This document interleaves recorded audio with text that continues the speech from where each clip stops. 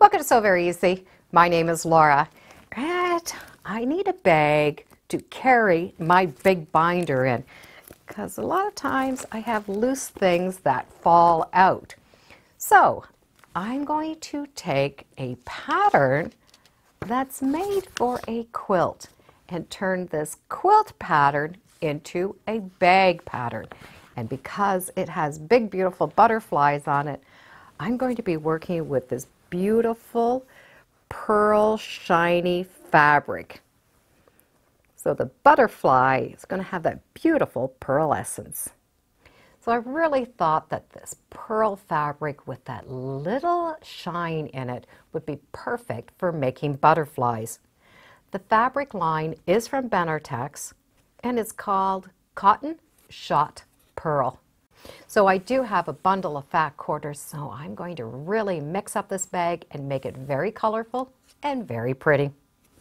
The pattern is called Butterfly Blossom. So all of these butterflies are appliqued on this quilt. So I really did like that butterfly shape. So I'm going to use the template shapes and make that butterfly, but I'm not making the quilt. The quilt's definitely on my list to do, but for now, I'm just going to make the bag. And that bag is going to fit my big binder. So I'll need to take these butterfly shapes and transfer them to my fabric. I will be using a lightweight fusible web. So this is a product which is like a glue on one side, which is that shiny side, and paper on the other. So I was able to trace through this paper side up all of those pattern pieces that I need. If you're going to do both sides of the bag, you will need double, but I'm only going to do one butterfly on the one side. So I only need to use these pieces once.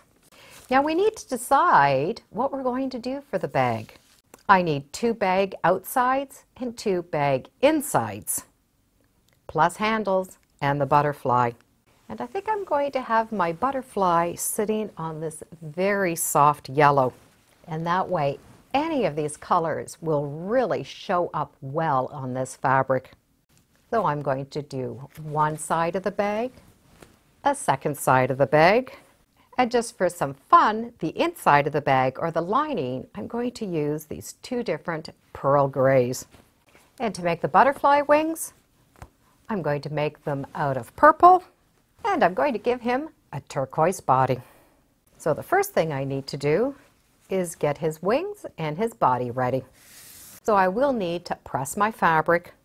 Then I can take those shapes that I drew out on that fusible web, cut out the shapes, and then you're going to be able to fuse them on the back of the fabric. Now these will end up being reversed, but because it's a butterfly, we both have a left and right wing, so we're going to be fine. So I'm going to do the 2 top wings, 1 purple, and the 2 bottom wings, a second purple. And then I'm going to follow the heating directions and make sure that I fuse them on my fabric with the right heating directions. Depending on what fusible web you use, the heating directions can vary. So for the bag, we're going to need 4 pieces of fabric, 2 for the inside lining and 2 for the outside. We need to cut these so they are 17 inches by 15 inches. So we'll have a seam at the bottom and a seam at the side. So if you have a directional fabric, keep that in mind. For the piece that I'm going to put the applique on, what I do like to do is I like to draw that measurement out before I cut it, because sometimes the fabric will shift when we do machine applique. So I have that 17 inches by 15 inches. I need to mark the bottom of the bag at 1.5 inches. Now I don't need to do a full line. I just need to put a mark because I do want to find the area where I'm going to put that applique. And sometimes just putting the ruler there is all I'm going to need. I'm also going to need 1.5 inches on each side. So this area inside is where I want to put my applique. We need to consider that we do have that top of the bag and we're going to need a little bit of a seam allowance. we can either find that center or just eyeball it and put our butterfly on.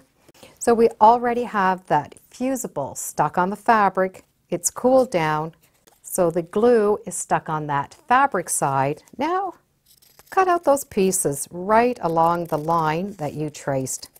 So I have the body piece. I could put on those top wings and the bottom wings. So I have the butterfly flying in one direction. I can put it in the center. By just having the rulers there, you can sort of play with this and do what you'd like with it. Once you decide where you're going to put them, peel off that paper, follow the directions, and fuse him down. Once that little butterfly has been fused on, you're going to be able to go to the machine and do some kind of an applique stitch. Now that our butterfly is all appliqued on, we're going to be able to check that measurement and make sure that it's 17 inches by 15 inches. And I do want to cut all of those pieces exactly the same size. I did use 4 fat quarters, so I do have a piece of fabric left over from the top. And it's going to equal approximately 6 inches.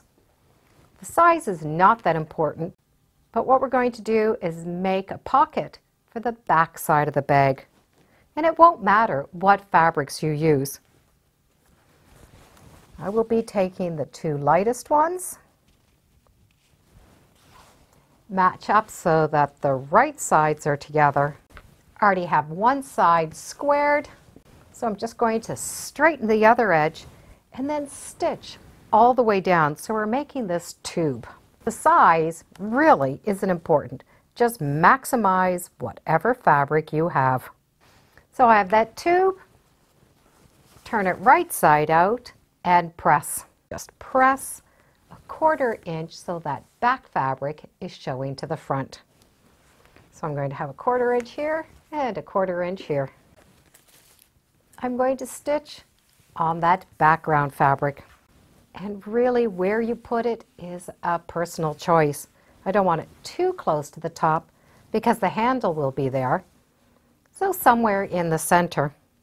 So the first thing I'm going to do is do a row of top stitch right along that edge. So I have that top row stitched down. That's just going to hold those layers together. And for myself, I've chosen 4.5 inches to come down. Pin, stitch along the bottom, and stitch along the sides. So I have a very long pocket, and I'm going to divide this up.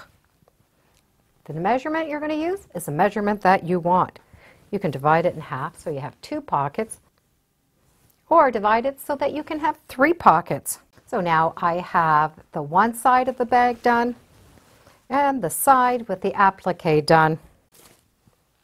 For the lining, we can do the same thing with this little leftover piece of fabric so we have some inside pockets. And now I have 3 inside pockets. We can now put these 4 pieces aside and make some handles. And the handles are going to go from those fat quarters that we made the butterfly from. And just for contrast, I'm going to use the blue. To make the handles, I'm going to use that long side of the fat quarter, which equals about 22 inches, and I'm going to cut 2 strips at 4 inches. The size is not that important at this time. I just need those 2 strips at 4.5 inches. To make the handles, we're going to take this, fold it in half, and press. Once that first pressing is done, we're going to take and put those raw edges right along that fold line. Press the one side, press the other, and then we're going to be able to just fold that in half. So all of those raw edges are tucked inside. Once those are all pressed in, do a row of stitching along each side. So we've turned that 4 inches into a 1-inch handle. So these are going to be your handles. So we do need them to be the same size and straight edges. If you want only a small handle, we're going to be able to trim it down. If not, I just like to use what is there. Now that the pieces of the bag are ready to put together, we need to do some kind of a stabilizer. Binders can be heavy and it will be good to strengthen that fabric. I'm just going to put a fusible interfacing. This particular one is a medium weight and it has an adhesive on it. So I'm going to take the back of both of those front pieces and iron on the stabilizer. We'll need to trim off any of that interfacing or any fabric sticking out. Now we're going to cut off corner pieces so that we can make the bottom flat. But I like to do mine all in one step. So I have the front of the bag with the pockets. This is up. And these would be going together. I'm also going to line up my two lining pieces. So I have the top, right sides facing, the top and the top of the lining, right sides facing. Now draw a corner on those two bottom pieces at 1.5 inches.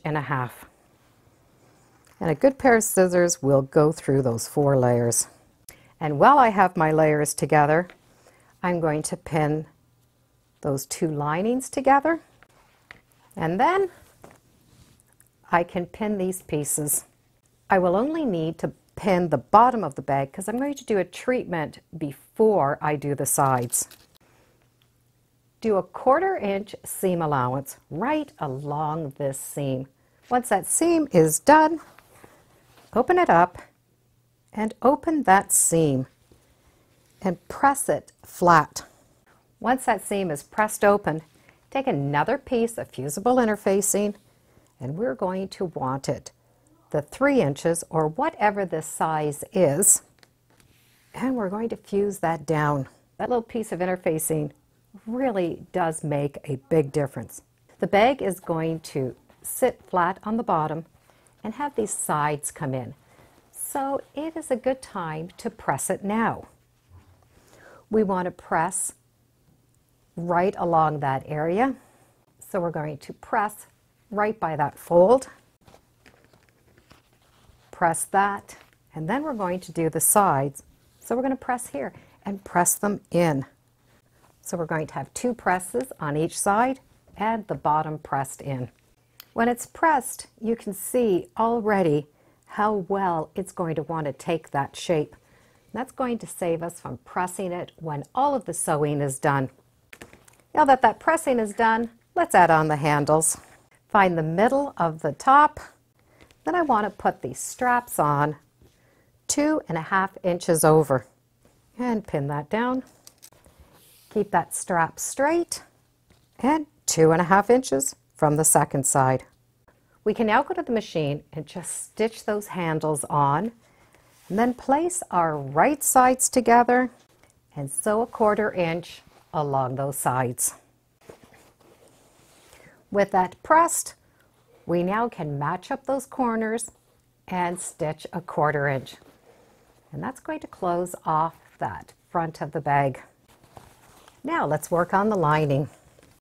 For the lining, we need to do that 1/4 inch on both sides, but for the bottom, we're going to leave an opening. So stitch about 2 inches on each side, and that's going to give us a big enough space to pull that bag through. Pressing is done. Now we can go in, match up the corners, and do that 1/4 inch seam. Turn this right side out, and it's going to fit inside of this bag. Match up that top and stitch all the way around at 1/4 inch seam allowance. And now pull that bag out and tuck the lining inside. 2 things to finish the bag off. Make sure that that lining and bag are smooth along the top, and do a row of top stitch. And then we're going to be able to close that bottom off. And to close off the bottom of the bag, I just matched those seams and did a little row of stitching. The bag is now complete. So the bag fits my binder and I can get a second one in. Look how nice those two binders fit inside. Now, if you don't want to use it for binders, I'm sure you can think of a lot of things to put in here. You can also make the quilt